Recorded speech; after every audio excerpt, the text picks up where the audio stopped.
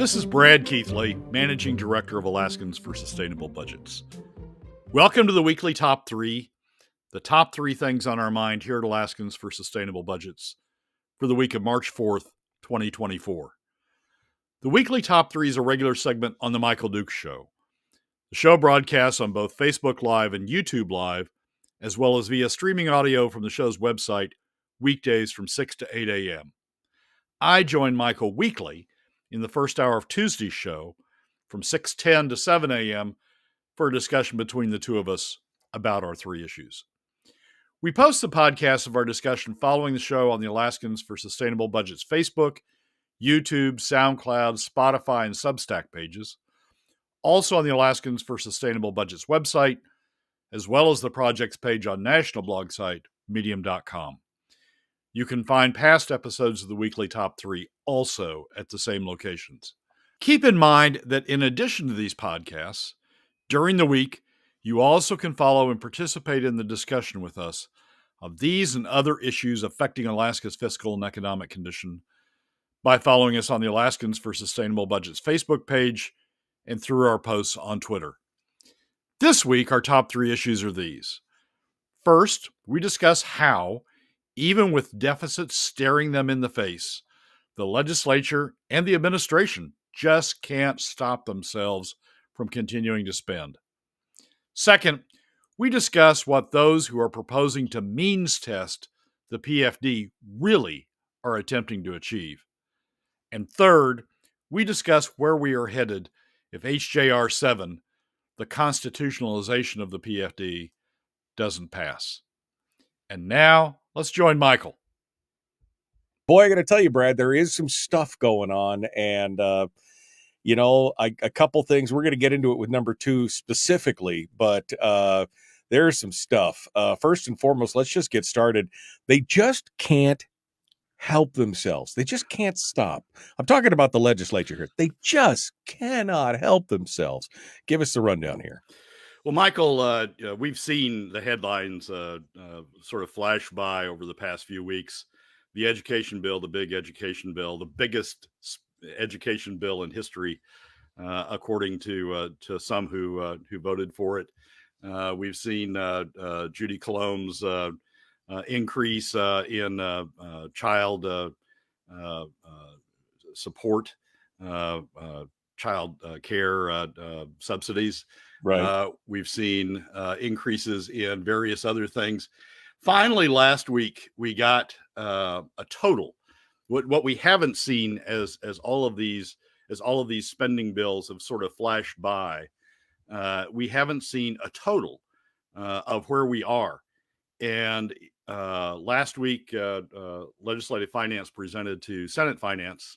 Alexi Painter from Legislative Finance presented to the Senate Finance Committee, sort of subtotaling where we've gotten to. And it was eye-opening, just sort of shocking. So if you've got that chart, I want to sort of walk through that as a way of sort of educating people about where we are. This was one slide from Alexi's presentation that was an effort to sort of total where we are in terms of the budget, and this is the slide that talks about getting to a balanced budget. He starts with the fall revenue forecast of $6.31 billion. That is the combined total of the oil revenues, the little bit of taxes and fees that the state gets, and then all of the permanent fund of the POMV draw. He doesn't break out the PFD portion from the non-PFD portion. He just throws it all in there. And then he uses the governor's operating budget plus transfers, which is what the governor proposed in his budget, and the governor's amended capital budget, the 2 pieces of spending that the governor has proposed. And he subtracts those 2 from the fall revenue forecast and gets $1.3 billion remaining. Then, and this is the part that is important to pay attention to, then he starts totaling up the legislation that is moving its way through both bodies and adding to spending as we go.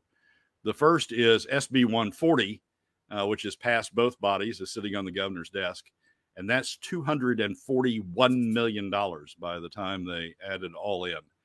And then he adds the senior benefits, which is what the Senate has passed. Interestingly enough, he doesn't add the $6 million for Representative Colom's bill to increase child care subsidies, but it's only $6 million. And so he gets the remainder after subtracting the legislation passed by the SB 140, the education bill, and the senior benefits. The remainder of the revenue remaining after the governor's operating budget, the governor's amended capital budget, SB 140 and the senior benefits bill is $1.0 billion, $1.04 billion. Then he takes away two additional items. One is the AEA grid project match. That is the state's portion, a portion of the state's portion of the match to the federal grant that AEA got, the Alaska Energy Agency, that AEA got to help bolster the rail belt electric grid. This is a portion of the state's match to that, $30 million. And then the AMHS shortfall,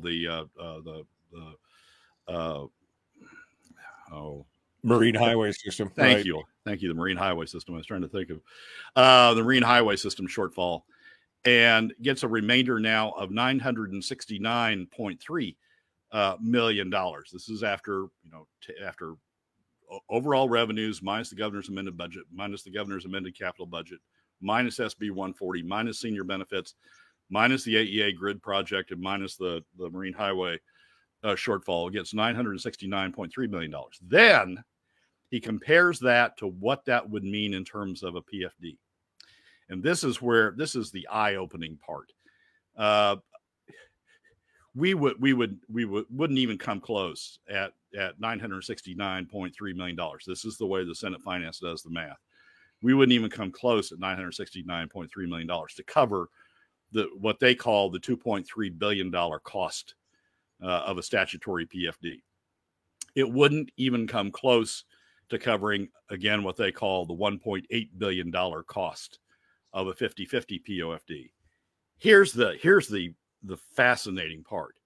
At $969.3 million remaining after those deductions, it would barely, and this is the way the Senate Finance looks at it, it would barely cover the cost to them of a 25-75 PFD, or what they call 75-25, which is 75. They put the government first. I put Alaskans first, 25-75.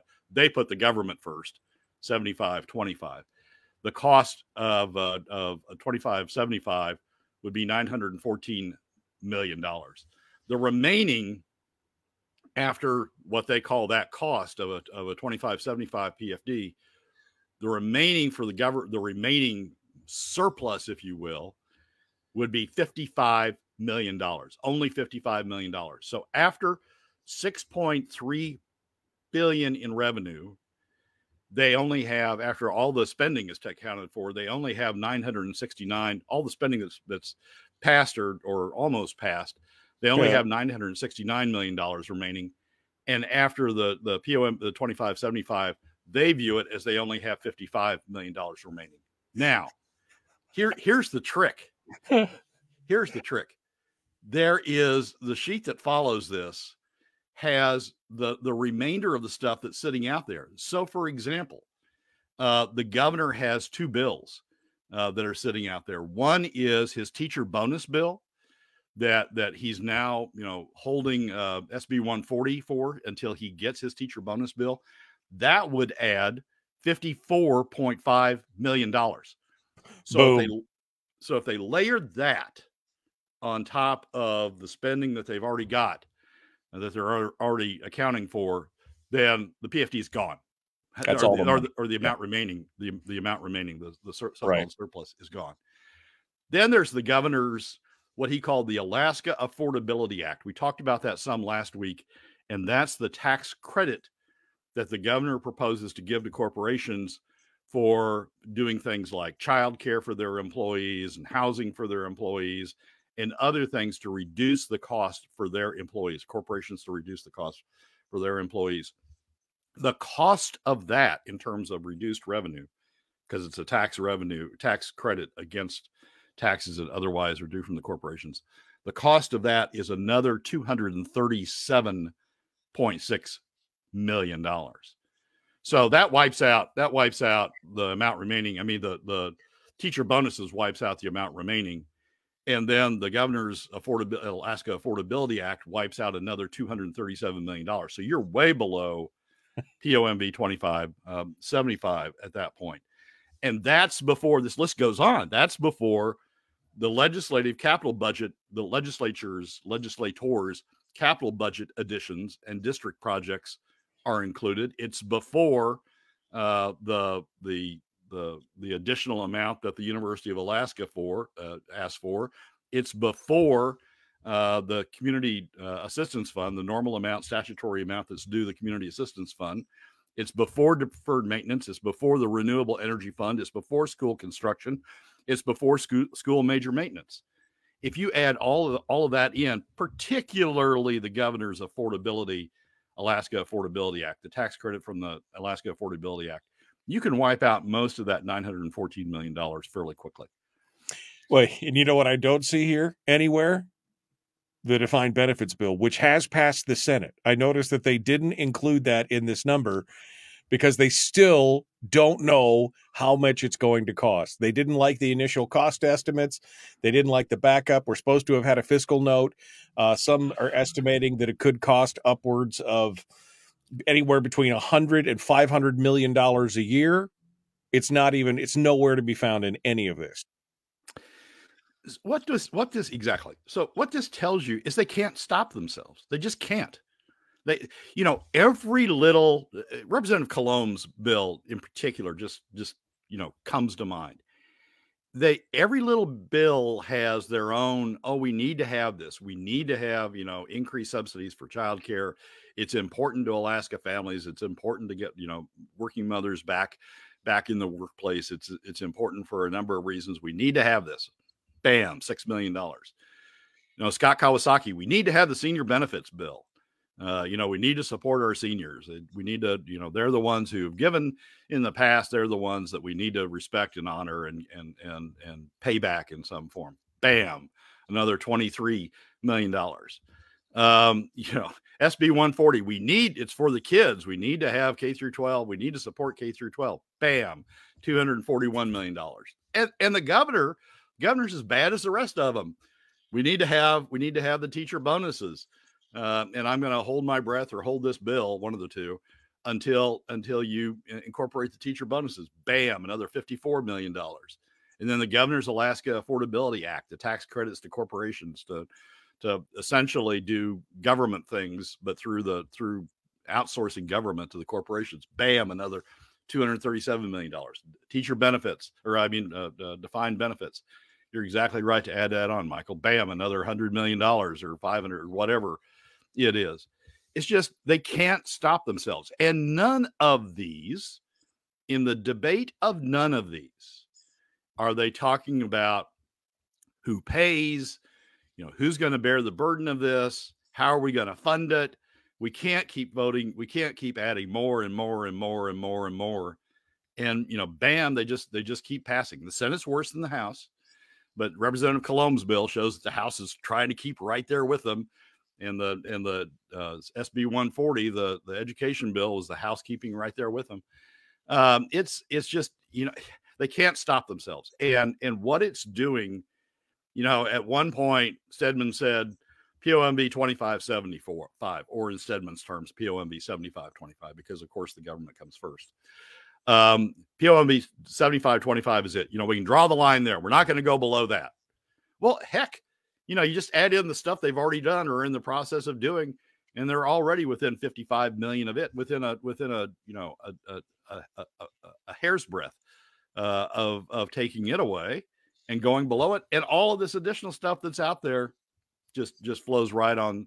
We'll just run that down even more.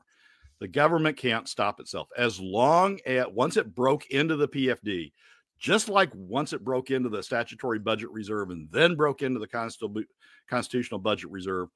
Once it broke into the PFD, they're treating it like, another savings account, another kitty, another, thing we can dip into. And all of this stuff's important. Julie Colomb, it's really for the kids, and it's just, they just can't stop themselves. And it's just, if we don't put a break on this somehow, and Ben Carpenter's HJR 7, which we'll talk about in the third segment, if we don't put a break on this somehow, it's just going to go all away. And we're already, statutory PFD is already, the way they do the calculations, statutory PFD is already gone 50-50. PFD is just, somewhere in the past distance. And PFD 75 or POMV 2575 is approaching the same status as those two, statutory PFD and POMV 50-50. And one last, it's the governor that's adding to this. It's the governor. It's not just the House. It's not just the House coalition. It's not just the Senate. It's the governor that's adding to this in terms of the teacher bonuses and the Alaska Affordability Act. This whole thing, again, as you said, is just they can't help themselves. They just continue to go in the same direction over and over again. I guess I'm just astonished again to watch this over and over again, to see this happen and to know exactly how this is going to break out in the long run, which basically means the PFD is going to be gone. And by the way, the capital budget is supposed to be like 30% of the overall budget. So if they added another 30% on top of that, or even half that, 15% of the budget in capital expenditures, that $900 million is definitely gone at that point. Just looking at these numbers. And again, this is, legislation passed by one or both bodies. And it's just, to me, the glaringly obvious fact is that they kept the defined benefits spending out of this. Now, maybe it's because, we didn't have a number. But again, Donna mentions it in here. Reason Magazine, the Reason Foundation, not magazine, but Reason Foundation, who came in and testified on it, said it could cost almost $10 billion. Now, I think that was over a 10-year period. I asked Donna how long, but I think it's over a 10-year period. Yeah. But that's $1 billion a year. That in and of itself would suck up all the available money left over by the PFD. It just, they cannot stop. And I don't even know how you point it out to them, and they're just like, no, it'll be fine. Don't worry about it. It'll be fine. Nothing bad possibly could have happened here. Again, hold my beer while I shovel coal into the train as we go for the bridge. They don't feel constraints. Everybody has a pet project. We saw this all the way back in 2019, right? When the governor couldn't even get 16 to back up his vetoes. Everybody has a pet project, and everybody has a story behind their pet project, and everybody has a constituency behind their pet project. The governor's pet project is the teacher bonuses and the Alaska Affordability Act. What a horrible, horrible piece of legislation. Everybody has their pet projects, and they all have a story behind it, and they all have a constituency behind it. And they put it on the floor, and nobody wants to vote against it. Nobody wanted to vote against Judy Colomb's child care subsidy bill. Nobody wants to vote against senior benefits. Oh my God, we can't vote against seniors. Nobody wants to vote against K through 12, which at one point was the bare minimum we possibly could do. And it's below the bare minimum we possibly could do. And then it passes, and all of a sudden it's the biggest education bill in the state's history. It's just they can't stop themselves. And the failure here, or the challenge here that Ben Carpenter is trying to correct, but the money is just sitting there. It's just, the PFD is supposed to be for the people, but it's just sitting there. It's in their reach, and the court told them they could take it, and they just can't stop themselves from taking it and converting it from a program has the largest positive impact on Alaska families, is fair to all Alaska families. They just can't help dipping into that and focusing it on their pet projects. And it just it keeps, it just keeps on going. This is the expansion of Parkinson's principle, Parkinson's law, which basically says, spending expands to consume all available resources. If it's there, they're going to spend it. And that's exactly where we're at. Spending is going to expand to consume every available resource that's out there. And then some. I mean, and your next one, oh, I was so furious after reading this last one from this. I've never heard of the guy. He apparently is a hack, perfectly positioned to espouse and parrot every view that we've heard from every anti-PFD person in the world. I know we're going to get this. I know we're going to get this in the next segment, but I read this, and the more I read it, the angrier I got as I went through this thing. Just this screed of elitism and everything else. It really. It goes hand in glove with the first one. It does. And the only way to stop this, Michael, I mean, I say it in ways that upset people sometimes, but the only way to stop this is to stop the revenue. And the only way to stop the revenue is to make all Alaskans contribute to it. As long as we've got some Alaskans a big segment of Alaskans that don't have to contribute revenue, can just watch this spending go on without any harm to them, they don't care. All right, Brad Keithley continues with us, the weekly top three. This is number 2 of the weekly top 3. And I got so angry, almost punched my monitor. I was so upset about this. The second one is the feature. It's an opinion piece from Al Balea in the ADN, and apparently he's a visiting professor, ex-oil and gas employee, just doing a leadership trainer. I mean, if that's the kind of leadership course this guy teaches, I definitely don't want to be attending his courses. Talking about means testing for the PFD, but that's just part of it. This whole thing. Go ahead, Brad. I'll let you go on it. No, you're on a roll. Well, this guy. I mean, look, this whole thing. As we read through this opinion piece, there's a couple things that just stood out for me. Talking about. That we're just pretending not to know the only reason that we would increase taxes to be able to pay the dividend. Not one word in here about the size and scope of government. It's like it's totally tone deaf as to what's going on with the spend in the state. As long as the money's being spent, I don't care. Hey, as long as everybody else is paying, I don't care. That's literally what I got out of this. Yeah. So I know Al. It's Al Balea. And Al, at one time, was president of BP's oil pipelines in Alaska, and had went on and did other things for BP, and then retired, and among other things, has taught leadership courses and got himself a job over at UAA teaching leadership courses there as well. And it is elitist. I mean, that's sort of Al. It is elitist, and it's look, we all know the PFD is just a welfare program, and so let's focus it on the lower income Alaska families, and we'll take the rest of it for government because we know how to spend it better. Government knows how to spend it better, use it better than anybody else. It's that sort of tone. Here's I've delved into this. Is not the first time Al's written this article.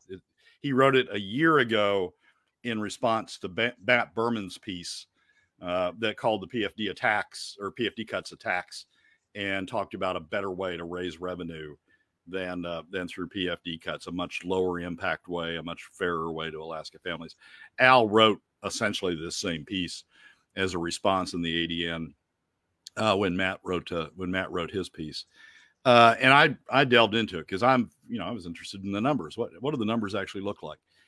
Here's the deal, Michael. The deal is our deficits are so big that you'd have to wipe out not only the PFD to the top 20%, but largely to the top 50% and maybe the top 60% in order to balance the budget in order to balance the budget where we are now and have something left over for lower income families. So not only is Al talking about not only is he talking about, you know, wiping out the PFD to the top 20%, to the upper income, he's talking about wiping out the PFD largely to middle income Alaska families as well to balance the budget.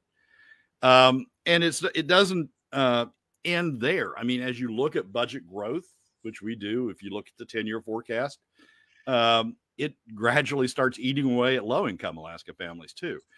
And it gets easier for the legislature to eat away at it by saying, well, it's a welfare. We've turned it into a welfare program. It's now a welfare program. We can't afford this generous welfare program. And so we either need to reduce the population to which it goes further, or we need to cut the level of the PFD further.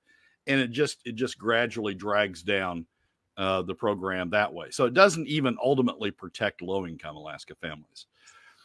Here's the final deal, and Al knows this, and yet he writes these columns. What it really is a protection plan for the top 20%. What happens is they give up their PFDs. Essentially they say, okay, we're going to give up our PFDs and concentrate them on they say middle and lower income, but what they really mean is the lower half of Alaska families. And we'll give up our PFD. When we start talking about taxes in the future, they'll say, hey, we already gave up ours. We already gave up our PFD. So you can't tax us. You can't tax the top 20%. It's cheap insurance for the top 20%. It caps their tax liability at the cost of their PFD, which is like 0.5% of the top 1%. Even though PFD cuts take 20% of the income of the average low income Alaska family, 10% of the average low middle income Alaska family, they take only 0.5% of the top 1% of Alaska families. But it caps their liability. So they get insurance against ever paying taxes by saying, look, we gave up our PFD. That was our contribution. You now need to take whatever additional money you need out of low income Alaska families. And ultimately wipes out the PFD that way. It is a very cynical approach by the top 20% to try to buy insurance to keep their liability, their share of government costs down. And it's all the other things that got called. This proposal in some form got put on the floor during the House debate on amendments on HJR 7. A couple of representatives put out proposals that were essentially means testing. And Jamie Allard called it discriminatory, that you just want to give the PFD to some Alaskans, not all Alaskans. It's all Alaskans' share of the wealth, but you're trying to take it away from some Alaskans. It's all those things, but it's also just a charade in terms of what it's going to accomplish. It's not going to accomplish what they think it's going to accomplish. The PFD will continue to be eaten away. It's really, at the end of the day, it's just a very cynical way for the top 20% to try to cap their tax liability.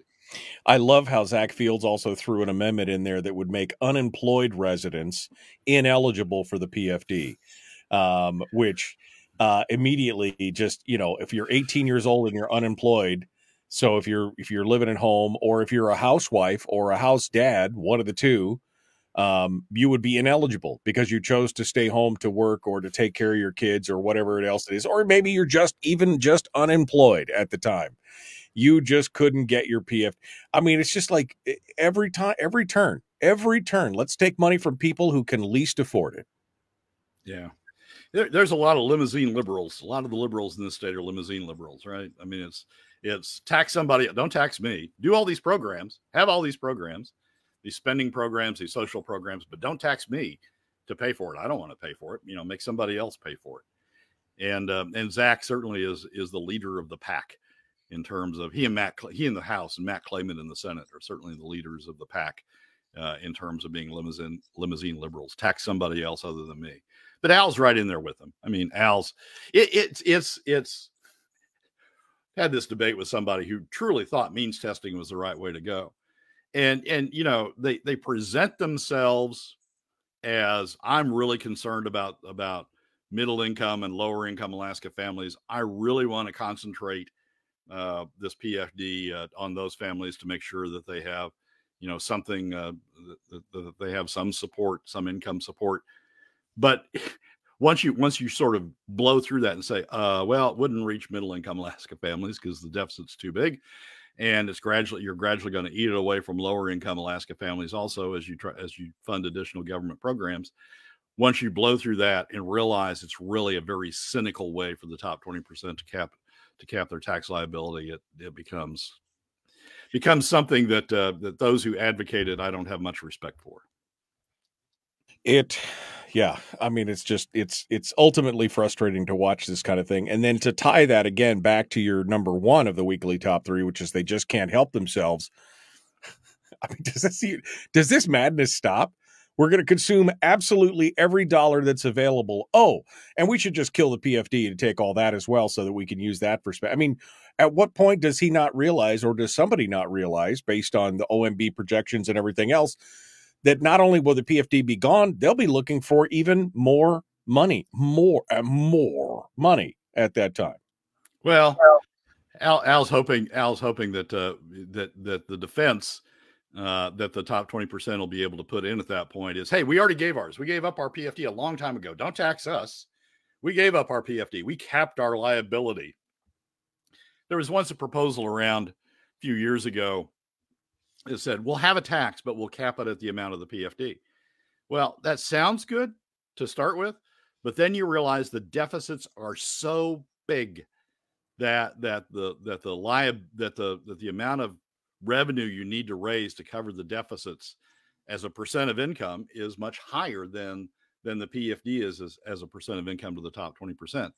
And it's really, we'll cap the tax at the level of the PFD is really just a top 20%, a cynical top 20% ruse to try to dodge liability, the additional liability they've got for the increased spending, and push that liability off on middle and lower income Alaska families. This is just another, I mean, the means testing the PFD is just another way of trying to use of the old program of capping your tax liability at the level of the PFD.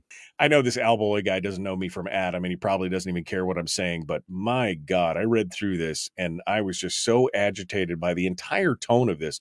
And is this the elitism that all these people are feeling? Is this just a snapshot of all this elite? I mean, the whole thing. In all my years of teaching, I've never seen anything like this. The first is what I call pretending to know. The current example is pretending not to know that the state can no longer afford to pay a permanent fund dividend. And from then on, it just went downhill. And I'm just like, okay, we're just gonna spend all the dollars that we can, and nobody gets it. Nobody understands the history of the permanent fund. They don't understand the genesis and the reason for it. They don't understand any of that. It's all just government money, and it should just all be spent right now. Yep, exactly right. I mean, that is the elitism. It is the elitism. It is, I'm not going to pay it. And here's where it starts, Michael. I mean, they are bought into this proposition that Alaskans don't pay taxes, right? That's their starting point. And I don't want to pay taxes. In the top 20%, I don't want to pay taxes. And the fact that PFD cuts are a tax on Alaska families, they just don't happen to be a significant tax on the top 20%, but they are significant on middle and lower income Alaska families. The fact that they are a tax doesn't even cross their mind. It's government money. We're just redirecting it to another program. It used to be this welfare program for everybody. Yeah, we don't need that. We're going to redirect it to another program, and we're going to go on. And I'm not going to have to pay taxes. And there's no sense of responsibility. Al, Matt Clayman, Zach Fields, none of them have a sense of responsibility for the government they're creating. They have no sense of an interest in the size of government they're creating, because they don't have to pay for it. Right. They don't care who pays. As long as my program gets funded, and this program's important. So as long as this program gets funded, it doesn't matter what it costs. We should pay it. And we being everybody else. Exactly right. That's the second part. The first part is it should be funded, and B, I shouldn't have to pay for it because I should use somebody else's money. I should use PFD cuts. I should take it out of the pockets of middle and lower income Alaska families to pay for it. Because we don't have taxes in Alaska. I mean, it's this gibberish of we don't have taxes. We need programs. There's this pot of money. Oh, I know it's important to some of you, but don't worry about that. Because we'll create a program for you. If you have enough need after we take all your money, we'll create a program for you. If we have any money left at that point, it's just, and the ones who are getting the really short end of the stick are the ones in the middle income bracket. Lower income Alaska families do have some programs that respond to their needs. Middle income Alaska families don't. They got nothing. And having the money taken out of their pockets is really the most egregious part of this. All right, we're back. Brad Keithley, Alaskans for Sustainable Budgets. It is the weekly top 3. We're done to number 3, which is HJR 7. If it's not now, then when is it? And if it's not this, then what is it? Brad, hit me with your story here.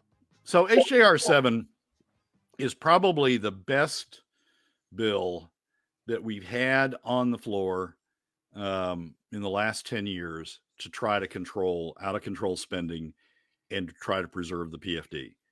It's Ben Carpenter's. I was going to say Ben Cartwright. I go back to the Bonanza days. Ben Carpenter's. When you're old, it's tough, Michael. Sometimes what are you talking about? Ben Carpenter's bill to create a constitutional amendment to protect the PFD. Probably the best chance we've had to control spending and to preserve the PFD we've had on the floor in the last 10 years. And the reason it controls spending is it takes money out of the legislature's pocket and it takes it off the table in terms of what the legislature can spend. It directs it to be distributed as PFDs in accordance with the statute, whatever the statute is at any given point in time, and takes that money away from the legislature. And as the first segment showed us, money needs to be taken away from the legislature because they can't control themselves. They just keep spending it and spending it and spending it. And Ben's HJR 7 is also important because it preserves the PFD program. It preserves Governor Hammond's original vision that a portion of the state's commonly owned wealth should be distributed directly to Alaska residents, as opposed to funneled by government through 20 plus 21 plus 11 plus 1, wherever they want to direct it, the special interests that they want to direct it to. It should be distributed, a portion of it should be distributed broadly. And it protects that vision as well. Probably the most important bill we've had in the legislature from this standpoint in the last 10 years. It was supposed to be on the House floor last week, and it got pulled. It was supposed to last Wednesday, and it got pulled. It was supposed to be on the House floor last Friday. It got pulled. It was supposed to be on the House floor yesterday. It got pulled. And there's some speculation that the reason it keeps being pulled is it's short of the votes. It needs 2/3 of the vote in both bodies to be adopted and to go out to the people as a constitutional amendment. Even if it passes the House, and it should, it's a bill that should have both conservative and if people are truly concerned about middle and lower income Alaska families, truly concerned about working Alaska families, it's a bill should have the support of those in the House coalition as well. But even if it passes the House, the prospects over in the Senate are not great. It would need 2/3 of the Senate as well, and that's a tall order. So some people have started proposing bills to deal with the PFD if HJR 7 doesn't pass. And there's a couple that got picked up in a Alaska news source KTUU article that are sort of at the forefront. One is a bill by Mike Cronk before House Resources Committee, which would give residents the option to receive a one-time $15,000 dividend check and $5,000 in land credit in exchange for foregoing all future payouts. There's a lot of problems with that, but it's a version of the let's just distribute out the permanent fund and forget about it. It's much more limited version than that, but basically what Kronk's bill would do is give people a one-time payment, and they would forego all of their future claims. If somebody was 90 years old, it'd probably be a good deal for them right for their dependents. But that's one version. Jesse Sumner has a bill in that would set the PFD by statute. Set the PFD at let's see, what is it? 1,500, I think. Yeah, $1,500, and then use the remainder to help pay out. It wouldn't cover the cost, but to help pay out the Alaska LNG project, building the big line down from the North Slope, and funding that. It would essentially convert PFDs over the limited amount, over the amount that would be set by statute, into going to into the big line. But it wouldn't nearly be enough to pay for the big line, and it wouldn't nearly. I mean, as we saw from the first segment, it wouldn't nearly be enough to pay for government. So basically, what it would say is, we're going to take all this money, we're going to devote it to the big line, and then we're going to set by statute a $1,500 PFD. But that doesn't prevent future legislatures, indeed the next legislature, from cutting that $1,500 because it's set by statute. Keep cutting it down. So we've got people who are coming up with other PFD proposals that are fun to look at in terms of I wonder how those numbers would work, but they don't really solve the problem. The bill that solves the problem, the bill that solves the government spending problem, and puts a line underneath all this spending, is Ben's HJR 7. And I think we ought to pay attention when HJR 7 finally does get a vote. We ought to pay attention to where those votes go, because the people who vote against it clearly are ones who are often the we need big government camp, and we don't care who we take the money from to well, we do care who we take the money from. We want to make sure we don't take it from the top 20%. We are in the camp of growing government through taxes on middle and lower income Alaska families. It's interesting. Cliff Grow was quoted in one of the articles. I can't find it right now, but he was quoted basically when he was talking about HJR 7 is, oh well, we couldn't amend we couldn't amend the formula. I mean, that if we could have, we would have done it before. Well, no, up until this point, you haven't had to, because the POMV law takes precedent. You're treating it like it takes precedent over everything.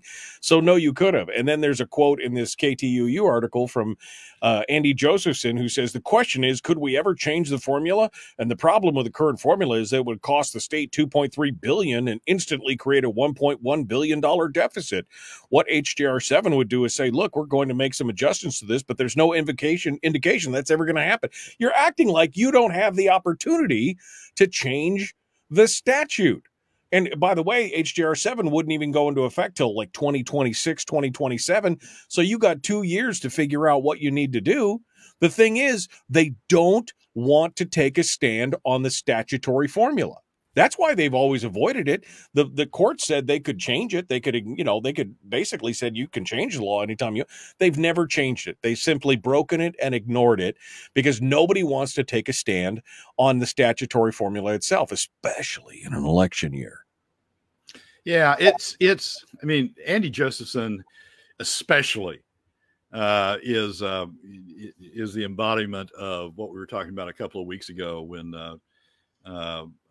Governor Walker's former chief of staff, Scott Kendall, talked about, said the quiet part out loud, said we can't pass HJR 7 because the government wouldn't have enough money. And basically what that is, we can't raise it from the top 20%. We can't raise it from anybody else. We need to confiscate it from middle and lower income Alaska families. We need to confiscate their money to fund government because we don't think we can raise the same amount if we have to do it on a broad-based basis, or if we have to go, raise oil taxes, or if we have to do something else. We don't think we have enough votes to do that. So we need to stay where we are, where we can raid the PFD whenever we need to, for whatever amount we need to, and continue to fund big government programs. That tells you exactly what's going on. It tells you exactly what HJR 7 does. HJR 7 puts a bottom line under government spending. And if we don't do that, we're going to go back. We're going to be having the first segment of today's show over and over and over and over again about, well, look what they did this time. And now it's not POMV 2575. Now it's POMV 2080. And now it's 1585. Right. And now it's 1090 as it just gradually fades away. It's 100% for government. It's 100%. That's what it should be, right? That's what everybody says right now. Less than 2 minutes here, Brad. Let's summate everything. 1, 2, and 3. I mean, they're all conjoined, but it's just, there's a sickness. There's a disease. The politician's disease has now run rampant. It's reached epidemic stage. I would say pandemic stage in the legislature right now. They just can't help themselves. And they're going to spend every available dollar and glom onto any ones they can. Your final thoughts. Well, and Michael, the sad thing about this is it's both sides of the aisle, and it includes the governor. I mean, everybody has come up with a scheme for how they can spend the PFD, spend the remaining dollars. Judy Colom's child care subsidization bill, the education bill, Governor Dunleavy's $75 million or $76 million, whatever the heck it is, for teacher bonuses. Governor Dunleavy's Alaska Affordability Act, $250 million for the Alaska Affordability Act to create a tax credit to outsource government functions to the corporations. It's just, they can't stop themselves. HJR 7 would. Right. And that's why, that's why you can't find any support in the Senate right now. Rob Myers was on yesterday. He said 7, maybe 8 votes, and that's about all they've got right now, counting heads in the Senate. So good luck with that. Unfortunately, it's frightening. This makes me come to the conclusion that, well, I've come to this before and I've said it before. I really think that we're going to have to hit the rock bottom before anybody wakes up. I really do. I mean, I think at this point, watching all this, I mean, at a national level too, but I mean, really here in the state of Alaska, the whole thing's going to have to explode before anybody ever actually goes, well, wait, maybe we could have done it that, and they'll go back and say, that Brad Keithley guy, he was right. That Michael Dukes guy, he was right. Well, great. I'll be right. But you could have stopped it.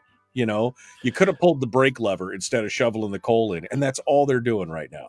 Yeah, the problem is the PFD will be gone. I mean, to hit rock bottom, the PFD will be gone, and it's going to be, at that point, we will have created so many spending constituencies out there, so many people invested in spending for the programs that we will have created, that we won't be able to get it back. Well, it'll be devastating. It'll be devastating to people. We will have created such a dependency state that people will be hurt across the spectrum. And it was avoidable. That's the thing. It was avoidable, but nobody wanted to exercise any kind of self-control. And this is all pointing right to that fiscal cliff that we're about to plunge off of with the locomotive at high speed. And the thing is, it's preventable. That's the worst part. It's preventable, but nobody wants to take the hard stand. Well, I mean, let me say, Ben Carpenter and some of those other are taking the hard stand, but nobody else in the group wants to go, well, he's right. Or maybe behind their hands, they say he's right, but I just can't let my kids, I've got not my project. My project's important. My district asked for childcare. My district asked for the Division of Ag to be there and everything. No, we couldn't pay the price for all this. Somebody else should pay the price. Yeah, exactly, Michael. And we're creating programs. I mean, people sort of view this as the way legislative finance does this is the coming year. But what you don't really let sink in, and what looking at a 10-year plan or even a 20-year plan begins to tell you, is we can't afford where this is going. Even if you take away the entire PFD, and even if you start in on taxes, we can't afford where this is going. We can't afford the programs that we've created as they continue to grow, as they continue to expand. This nirvana that everybody thinks they're getting to out there, where Alaska's funded all these programs and everybody's coming back. They ain't going to be coming back, folks, because we can't afford the continuation of those programs. We are draining ourselves, not only currently, we're draining ourselves into the future. Some people talk about, well, if we can just get to $100 billion in the permanent fund, that'll throw off enough cash to finance us. It won't. If you look at the projections, even if you assume some oil production growth and you assume some oil production price growth, both of which are pretty risky projections at this point. Even if you assume that, and even if you assume $100 billion in the permanent fund, and even if you assume that's throwing off 5% a year, it can't pay for the government we're creating. And we're having this debate now. We're going to be having this debate 10 years from now, 20 years from now, except people are going to be saying, I can't tax myself to the level to pay for the government we've created. Well, there was that article in Must Read, and I've forgotten who the guy's name was, but he was going through it, and he's like, just if you looked at just the spend on schools, it's 6.7% of the overall income of the state is being spent on schools. So just to pay for schools, if you had to tax, you'd have to put a 6.7% tax on all the available income in the state just to pay for schools. I mean, just think about that for a minute. 6.7% of all income, you'd have to pay that tax right off the get. What sort of happened? I mean, this goes back to the early 2010s when we saw this with the AstroTurf football fields for all of the high schools in the state. What sort of happened somewhere along the way is the sense that we want to live in Alaska, but we want to have all of the great things that the lower 48 has. Right. So we're in Alaska, but I want to live like I'm in Seattle. Yeah, exactly. And I want all the social programs that I had when I was in the lower 48, and I want all of the fancy stuff that I had when I was in the lower 48, and I want the great universities that I had when I was in the lower, all three of them that I had when I was in the lower 48. And that's not Alaska. We can't finance all that stuff. Right. We are a smaller state, and we need to have limited expectations. We come here for the lifestyle. Right. If you want all the social programs, go to Illinois or go to California. Well, it's a Californication of Alaska, which has happened in many other states where they moved out of California because of all the taxes and everything else, and then they go someplace else and they're like, we really like it to be like it was back there. You don't understand correlation, causation. You know, the causality is you wanted all those things, and that's why you left, because of all those things, it was making it untenable to live there, and nobody acknowledges that. Nobody acknowledges that as well. You wanted all those things, but you didn't like the taxes you had to pay for them. So you came to a state where you thought you could get all those things, where you keep voting those things in because you think you don't have to pay for it. Yeah. But that's the thing. Always somebody else is going to pay for it. There's a politician's disease, and then there's the general public at large's disease, which is somebody else will always pay for it. That's the thing. We want all those things as long as the public. It's the myth of the commons. It's the whole thing all over again. Tragedy of the commons all over it. All right, Brad. Well, we're out of time. Thank you for coming on board as always. Michael, thank you for having me. Oh man, I know. Jeannie said, "When does the flogging stop?" No offense to Brad, but I mean, when does the flogging stop? I don't know. Maybe when the wheels come off the bus. Well, that's a wrap for another week's edition of the weekly top 3 from Alaskans for Sustainable Budgets. Thank you again for joining us. Remember that you can find past episodes on our YouTube, SoundCloud, Spotify, and Substack pages, and keep track of us during the week on Facebook and Twitter. This has been Brad Keithley, Managing Director of Alaskans for Sustainable Budgets. We look forward to you joining us again next week on the weekly top 3.